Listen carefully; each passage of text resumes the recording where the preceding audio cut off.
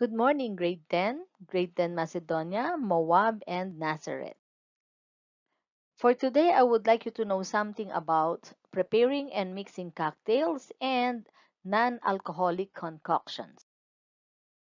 This lesson contains the following: types of beverages, different types of alcoholic beverages, components of wine production and wine production, storing, serving, and preserving wine. At the end of the lesson, you are expected to have gained the following competencies. 1. Identify the types of beverages. 2. Determine the classifications of alcoholic beverages according to ingredients used, processes, and characteristics. 3. Identify non-alcoholic beverages and mixers used as modifiers in accordance with the flavoring ingredients and process form. And 4. Apply appropriate mixing methods and procedures based on international standards.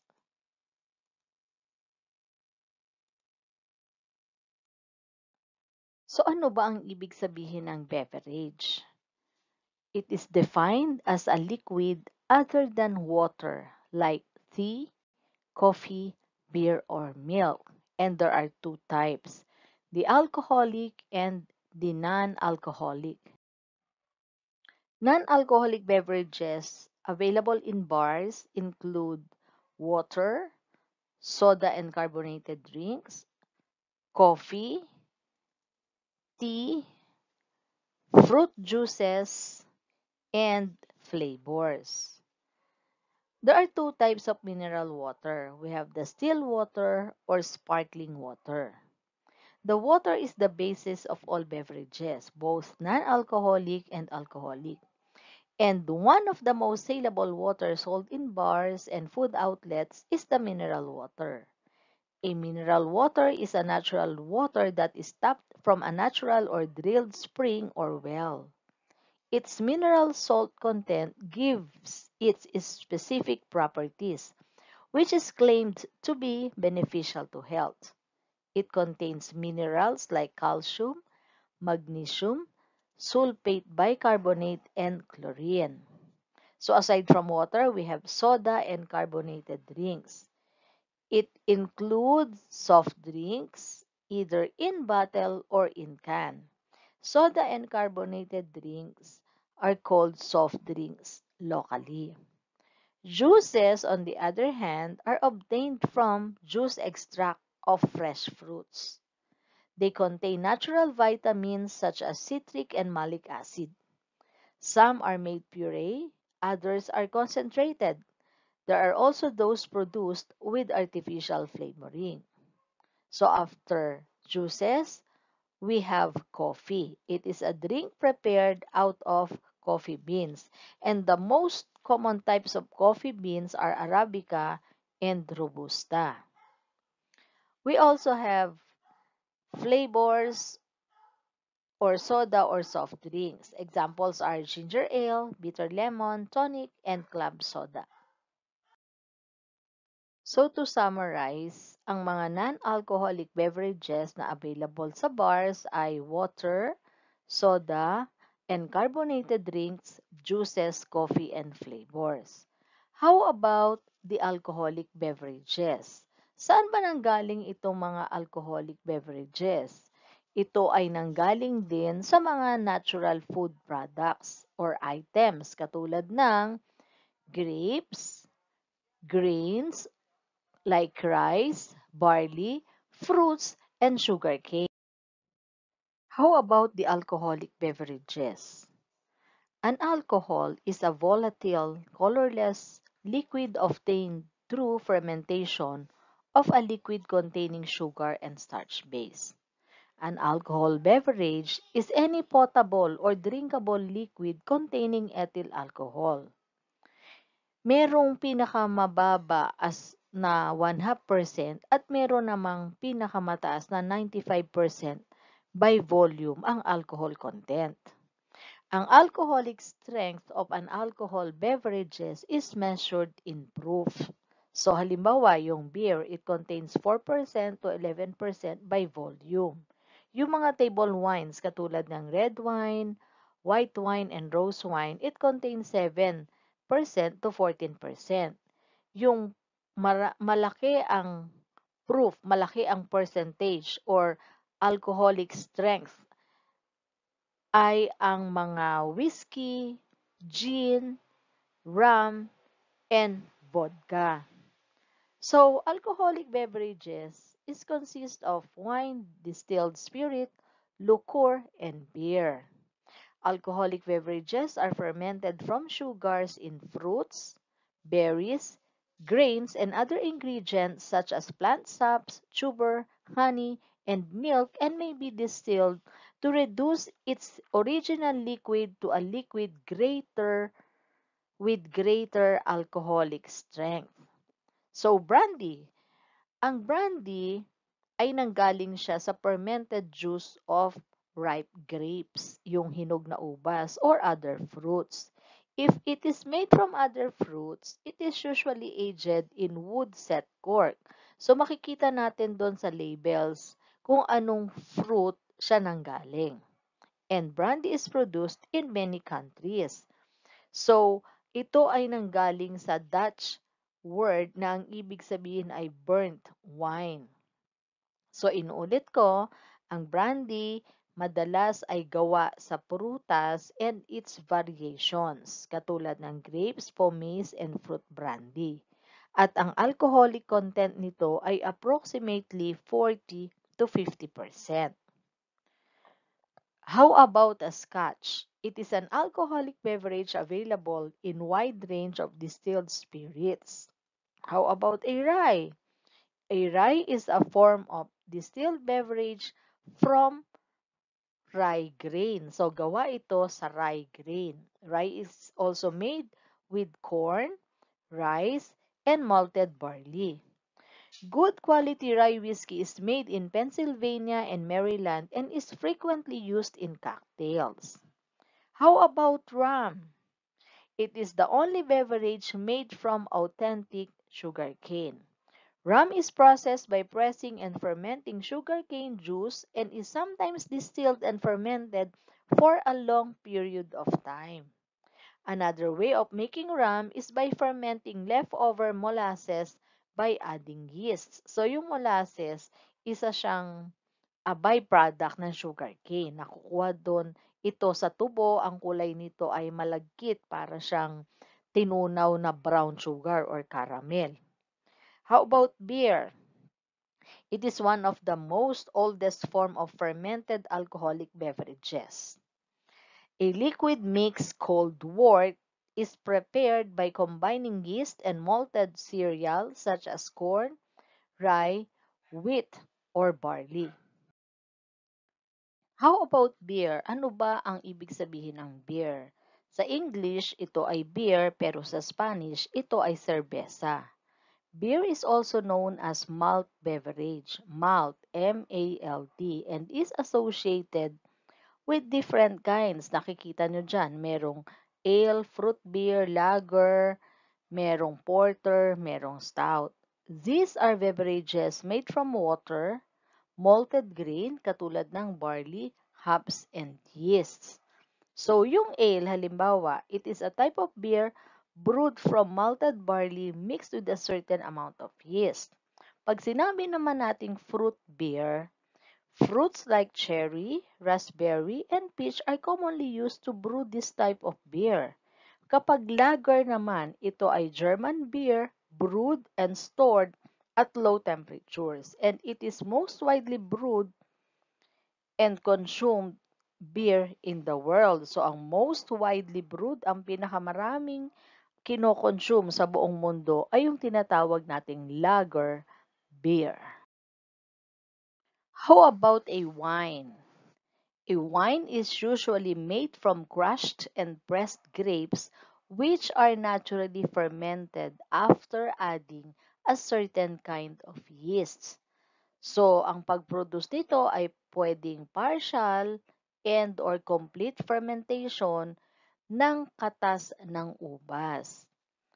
Halimbawa, kapag ka ang wine ay hindi nanggaling sa ubas, kailangan nakaspecify yan. Yung name ng source o kaya yung fruit dapat specified. Halimbawa, kung ang wine ay gawa sa kasoy, ang tawag dito ay kasoy wine. Kung gawa naman sa coconut, edi coconut wine o kaya bignay wine. So kung hindi nakaspecify, automatic ang wine ay gawa sa ubas.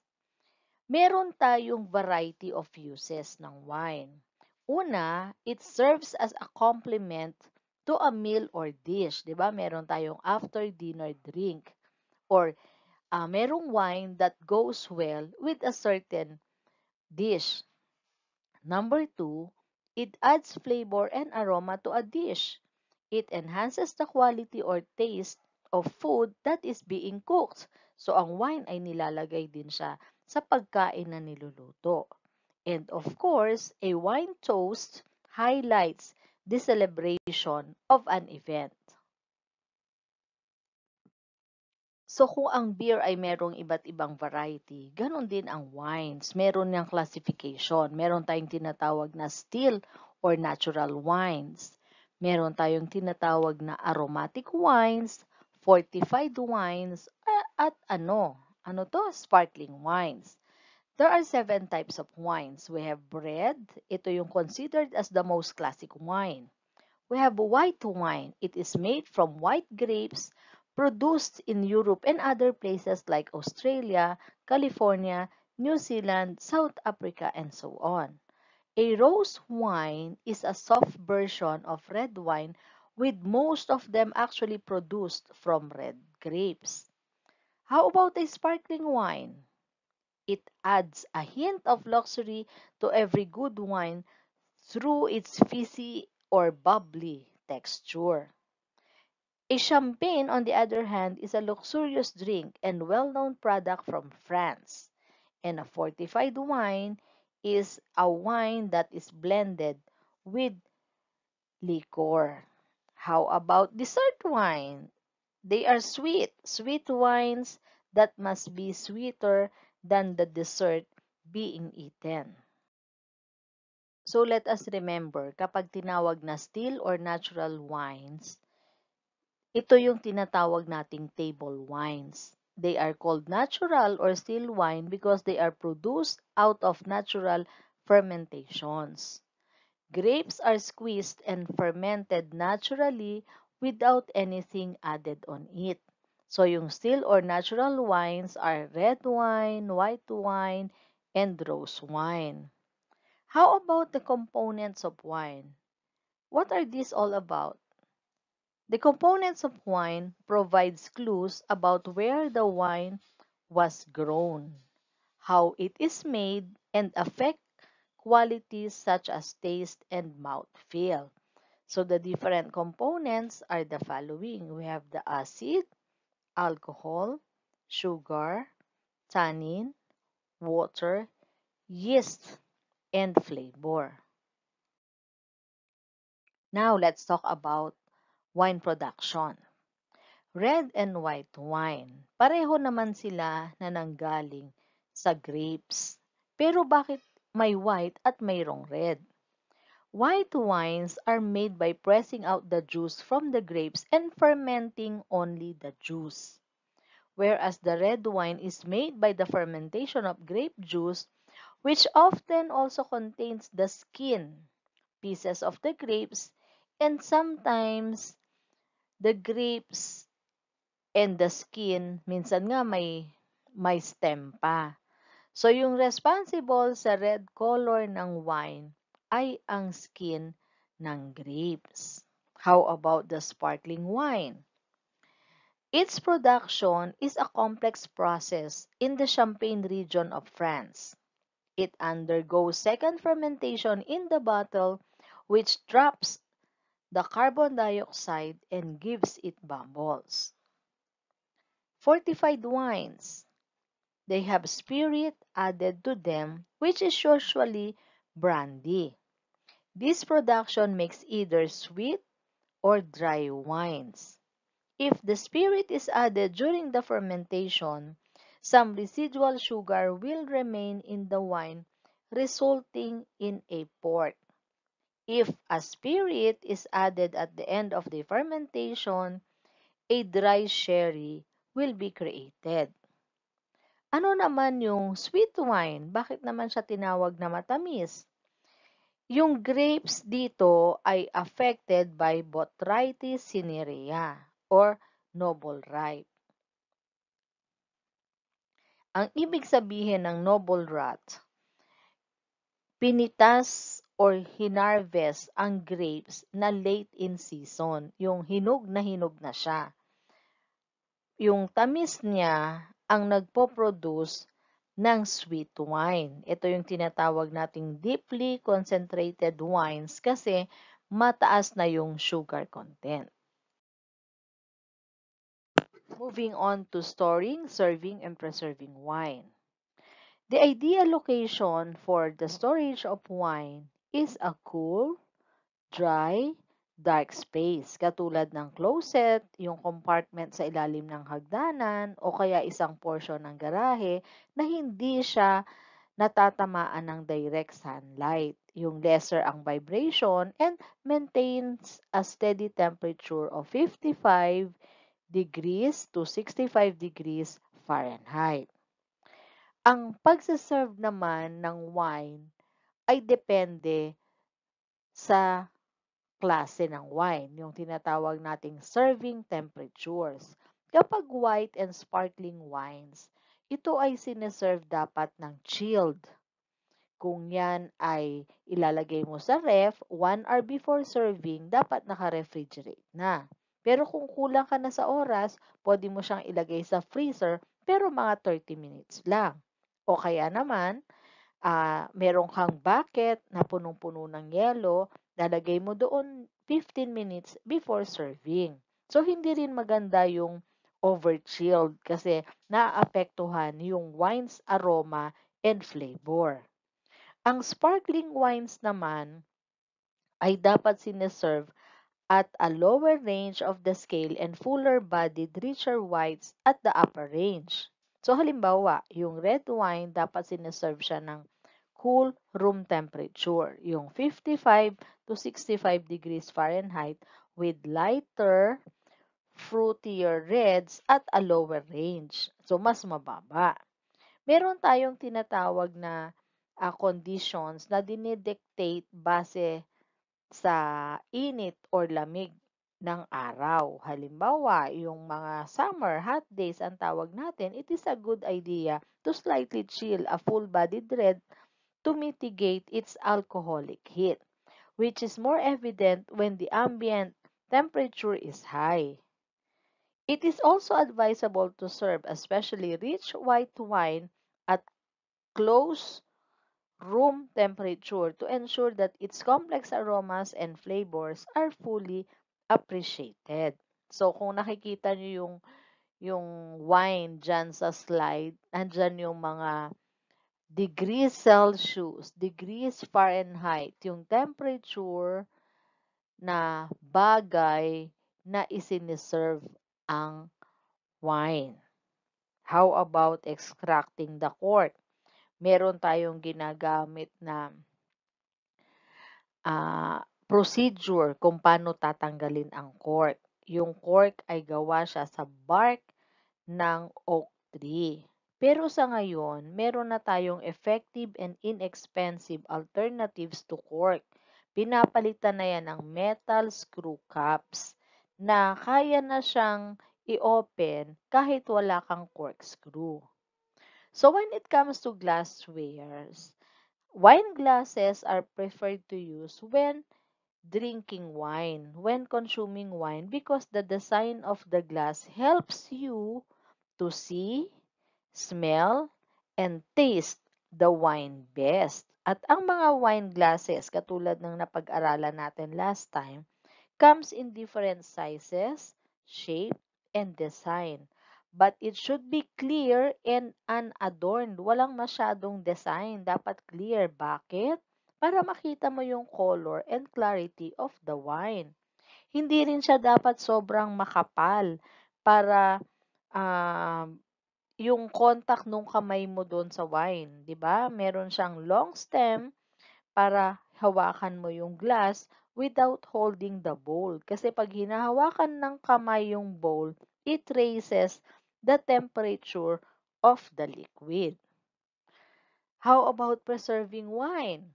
Kapag ka ang wine ay inilabas, mas maganda kung mauubos, wala ka nang ipe-preserve or itatago. Kapag mas kaunti yung naiwan sa bote, na yung natira, mas maraming air at faster at mas mabilis ang pag-oxidize ng wine, kaya mawawala yung kanyang freshness. So kapag merong natira na white wine, dapat lagyan ulit ng cork at i-refrigerate. At para ma-maintain yung kanyang masarap na quality, dapat ma-consume siya within 4 days. Pero yun namang red wines, nagde-degrade na yung quality niyan once opened after 48 hours. Ma-extend lang yung shelf life, I mean yung kanyang good quality, kung ito naman ay ilalagay sa refrigerator and then bago mo naman siya i-serve, dadalhin mo siya sa room temperature. Kasi nga ang red wine dapat ay room temperature when served.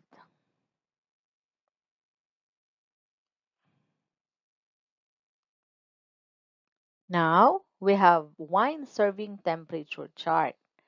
Ang sparkling wine should be served ice cold. White wine should be served fridge cold. Red, light red should be served cool o ito yung tinatawag nating rose wine at ang rich red wine naman ay slightly cool or pwede rin naman ang room temperature.